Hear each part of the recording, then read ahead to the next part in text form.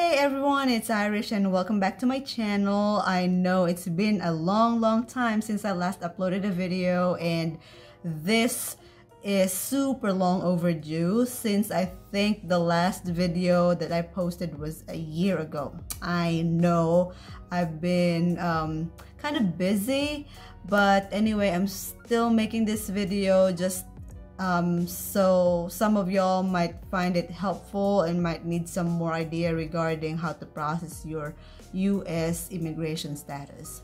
So anyway, this video is an update about my I-751 application, or the removal of condition of your green card. So if y'all been watching my previous videos, y'all know that I got here in the United States through a K-1 visa. And after a K-1 visa, you will be given a green card that is good for or valid for 2 years. And the 2 years was up last September 2021. So I had to renew my green card. You are allowed to renew it 90 days prior to the expiration date. And I renewed, or I submitted my application last July of 2021. So effectively, I received the 18-month extension letter for my green card. So it gave me 1.5 more years extension, and then after that, I actually received another letter from them saying that it will be 24-month extension. So effectively, I have 2 more years for my green card before it expires. And a lot of things have happened after that, actually. So anyway, after I received the 24-month extension, before that, before I received the extension letter, I actually got a letter from them saying that they're just going to reuse the biometrics that I have on file.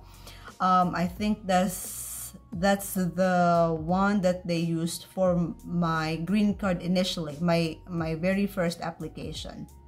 So they just reused it, and so I didn't have to go back to their office to get my picture taken and my fingerprinting and all that stuff. But I didn't get any refund, so they will not refund the $85, I believe, for the biometrics fee. So you still have to pay it, even though they are going to reuse what you already have on file.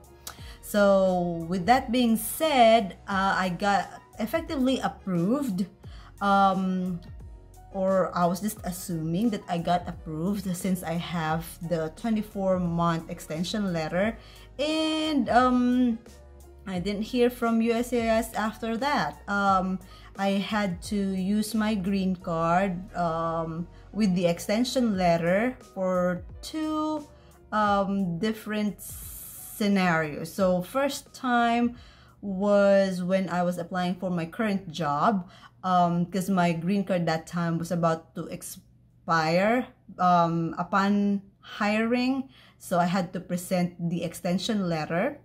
And then the second time I had to use it was when we were in the Philippines just last year in November, or I should say, I think December.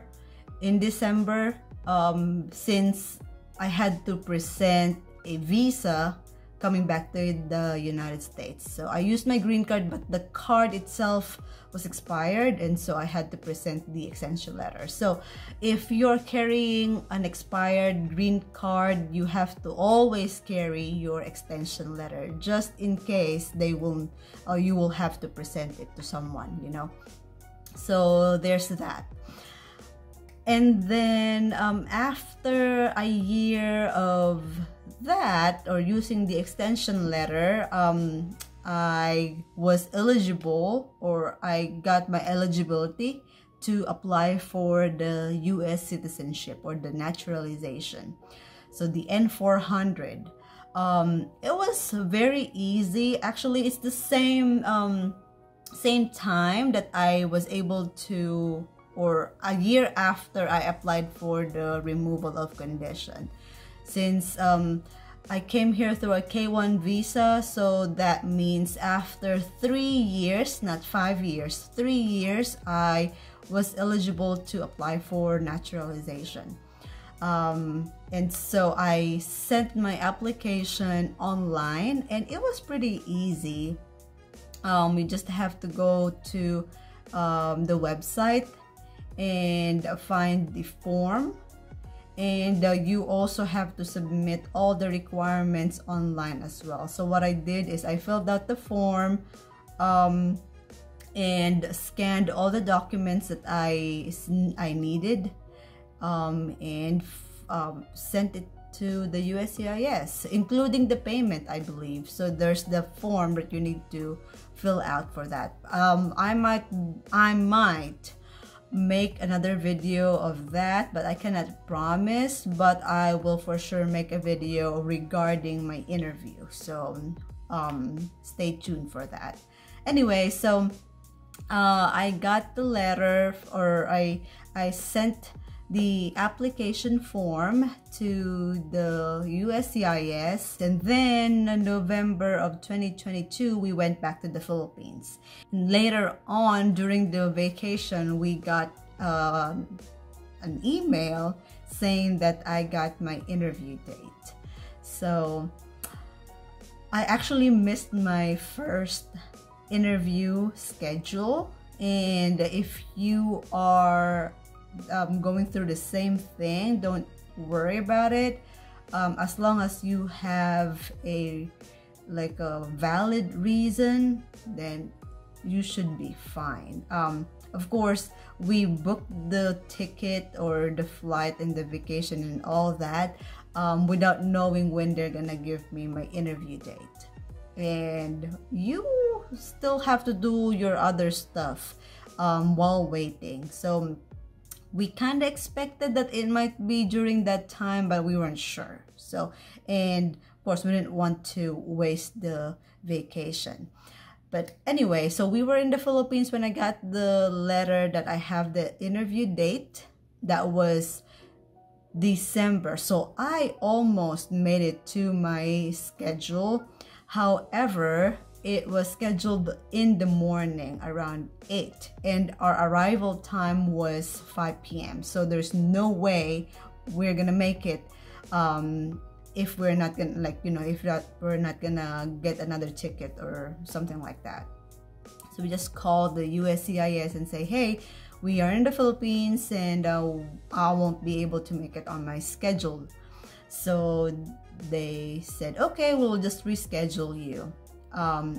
But they rescheduled me a month after. So when we arrived in the United States, I had to call them once, and they said that we are aware that you weren't able to attend your scheduled date for your interview, and that we are rescheduling it. So you just have to effectively wait.